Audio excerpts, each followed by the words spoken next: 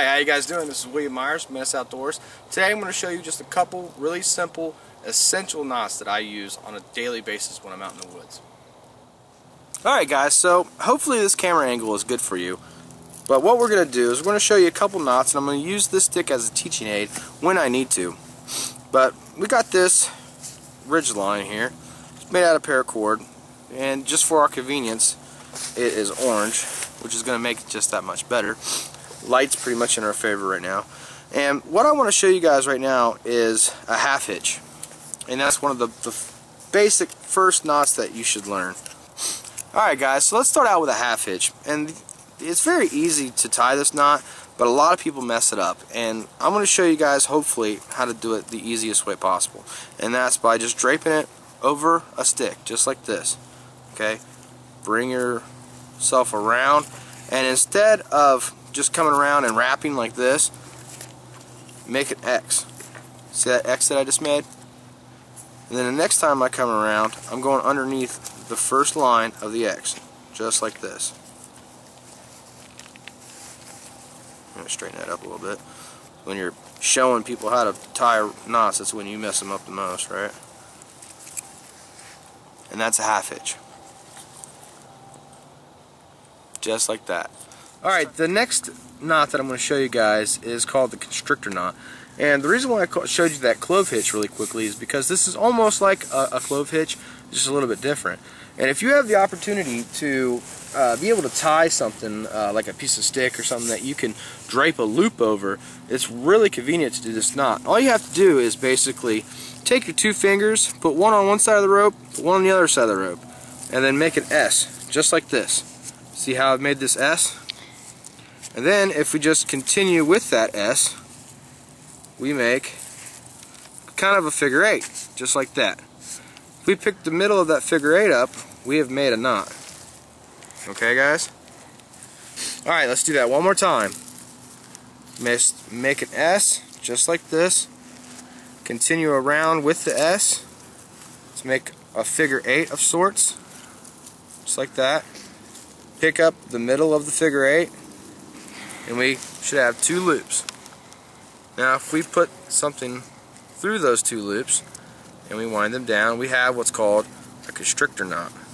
And especially if we have something square like this, it's really a great knot to use. And you can see it has quite a resemblance to a half hitch. And that's the reason why I showed you the half hitch first. The only difference between this and a half hitch is that it goes under the second loop. So let's go ahead and show you guys a bend. And so it's very easy to learn knots. It's very hard to learn all the knots. And sometimes I think there's some people out there that just want to know every single knot. And you know, it's not really feasible in my opinion. So I'll pick out certain knots out of families, like, you know, bends and hitches and things like that. I'll pick out certain ones that I find myself using more and more and more, and those are the ones that I remember, I learn, and usually they're the easiest. I mean, I'm not out here trying to tie hugely difficult knots, but one of the really important knots that I feel to know is the sheet bend. And the reason why it's called a sheet bend is because in sailing, the end of a sail is called a sheet, and that's what the sheet bend is what they use to tie the smaller ropes to bigger ropes to connect the sail to the boat itself. So that's what we're going to do right now. We're going to show you guys the sheet bend. Alright guys, well the sheet bend is really simple. All we're going to do is start out with a piece of rope just like this, and we're going to want to connect another piece of rope. So all we're going to do is put a loop in it. Very simple. We're just putting a loop in just like this. Okay? Now with our other piece of rope, all we're going to do is come through the loop, just like that. Okay? Through the loop. Around the loop.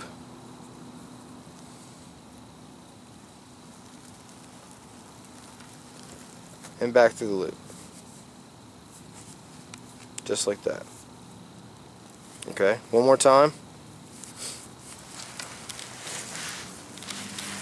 You can do it on either direction. There's some people out there that are pretty kind of crazy about that, but If you do it in either direction, you just got to change the direction that you tie the knot. But let's just start out with a loop, just like this. Put your tag in through the loop, come around the loop completely. So this is our tag end right here, and then under the loop that you've made with the tag end, just like that. That's a sheet bend. Those two pieces of rope are not going anywhere. Now some people say like the fisherman's knot. That is a really good way to connect pieces of rope as well. Same kind of principle that applies. I find that the sheet bend is a little bit more simpler to do, a little bit faster. There you go, it's tied. But the fisherman's knot, or aka the necklace knot, rather easy as well. Just for taking two pieces of rope together and tying just a regular standard knot in it, one side. You want to make sure that your tag end is running with the loop, and on the other side, same knot on this side. And there's double fisherman's knots, triples fisherman's knots. But what this does is allows the string to move and adjust. That's why it's called a necklace knot, because a lot of people will use this to make, like, little necklaces and hang things from their neck. But these two knots, when they come together, they're not going to go anywhere. That's a great way to tie two pieces of rope together, and it'll be adjustable at that. The sheet bend is not adjustable. Alright, last knot that I want to show you is the bowline knot. And very simply, the easiest way to tie this knot is with two fingers. And you put the rope around your two fingers, and that makes a loop. You slide that loop off your two fingers, just like that, okay?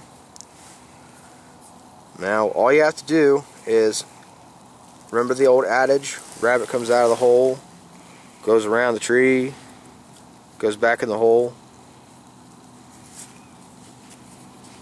That's a bowline knot. You know that you've done it correctly when you have that tag in that sticks through the loop, just like that. And that is a non-slipping knot. It's not going to go anywhere. Bowline knot. Alright guys, well, it's been William Myers, Mantis Outdoors. I hope you enjoyed this video. For some links to some of our previous videos, click the videos that are playing right on the sidebar. Also, there's a subscribe button over there. If you haven't done so already, I appreciate it if you click subscribe to the channel. Liking this video helps me and my channel out a lot.